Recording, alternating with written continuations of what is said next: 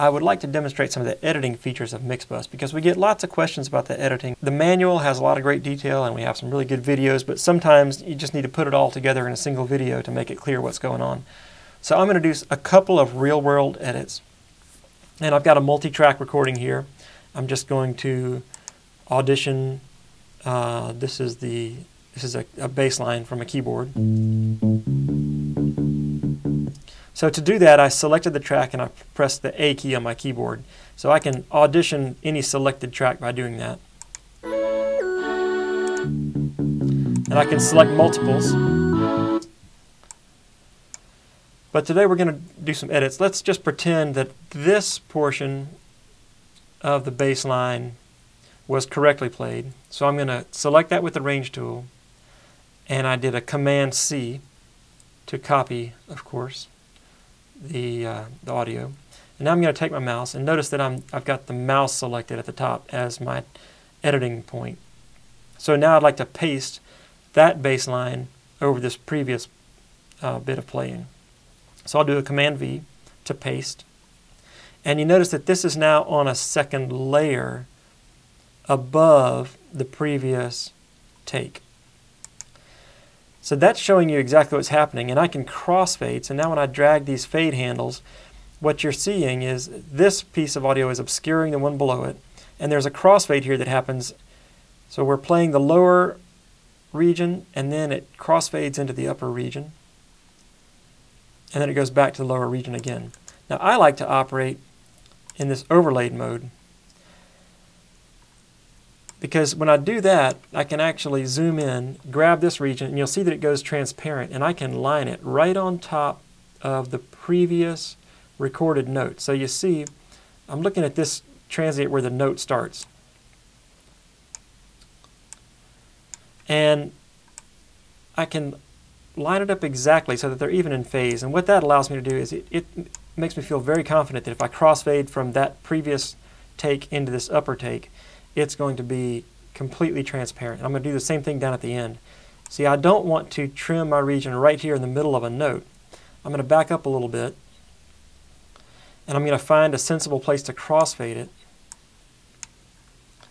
so that we go out of the tail of this note and into the attack of the new note.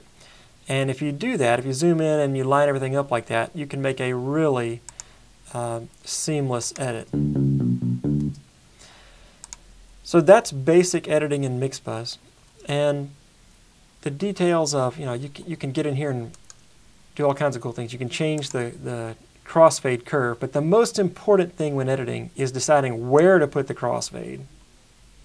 And that's almost always right before the onset of another note. That will hide exactly where that crossfade occurs. So for example, if I wanted to come out here, if I decided that I needed to take that top take a little longer, I'll find exactly where to crossfade out from the top region down to the take that was below it. And I can make that crossfade as long as it needs to be to make it smooth. So you can make completely transparent edits here. Now let's talk about what happens if you have multiple takes, if you want to have a vocalist record multiple times. Let's go back to the stacked layer mode. So I see this layer, and I'm just going to make a stack of stuff. Here's another piece, and here's another piece. So these are 4 different takes. We'll pretend these are 4 takes of a vocal, and I'm just going to increase this size a little bit so we can see what we're doing. And I'm using the control key and my mouse wheel to increase or decrease the size of this track. There are lots of ways to do it. I could take my range tool and select this track and click Z, and that fills the screen with where I'm editing. Pressing the Z key again zooms out a little bit. So with those tools I can get into exactly what I want to work. And now you'll see here's the underlying take, which goes the full length of the song. Here's an overdub of this portion. Here's another overdub of this portion, and here's another overdub of this portion. Now I can set up crossfades so that this take, this phrase, picks up from this phrase, and this phrase, I don't know, maybe we don't want that there. Maybe that needs to come in over here. Maybe we'll pick up these last 2 bits of the phrase on this one. So we'll fade this one out. So now we've assembled. Here's some audio.